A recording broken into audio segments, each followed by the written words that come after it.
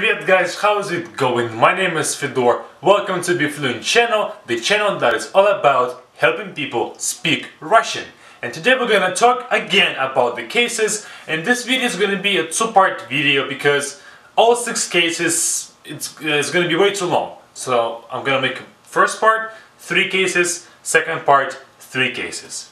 Okay, so let's get right to it. Usually I have a paper and I write on the paper, but this time I forgot to print this out, so it's my mistake, but I have to make a video today, so that's why I'm gonna use my iPad for, instead of a paper.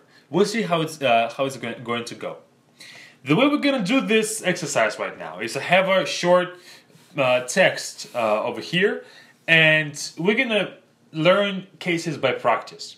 So we're gonna see the cases in the text, and then discuss why it's in the case it is, and I'm gonna explain why it is. Okay? So let's get to it.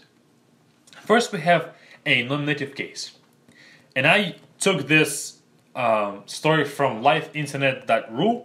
It's not mine. For any copyright purposes, it's not mine. I took it from that website. So I already highlighted the words that are in a nominative case, and I'm only going to read the sentences that they are in, so we can make these videos faster.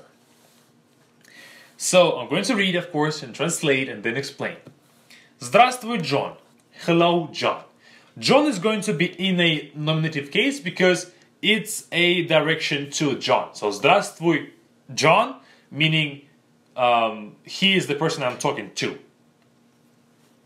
Как поживаешь, друг? How are you living, friend?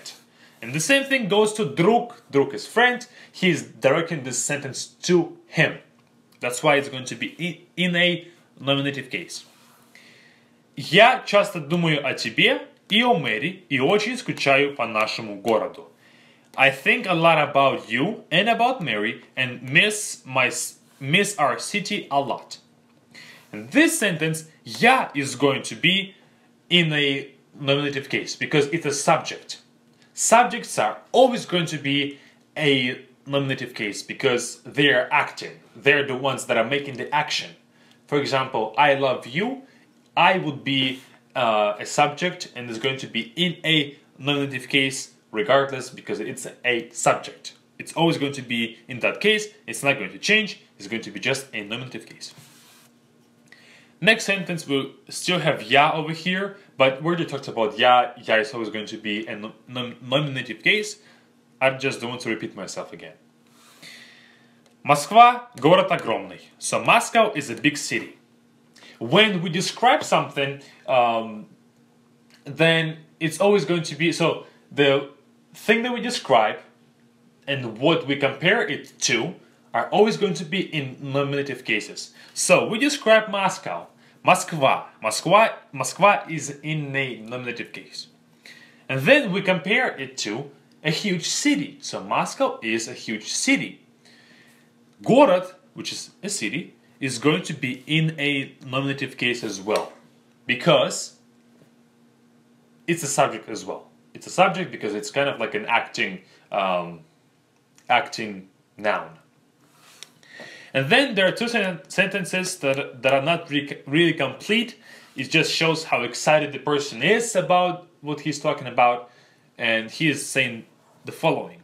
Культурный центр, a cultural center. Столица, capital. So it's like a cultural center, capital.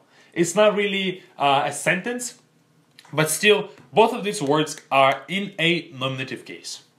Because it's just, the infinitive, the definition, the dictionary form of a word, because it's not really a sentence. So that's it for nominative case. Now let's get to the genitive case. And I'm gonna make these videos day by day. So welcome to next day's lesson. We're gonna continue doing cases.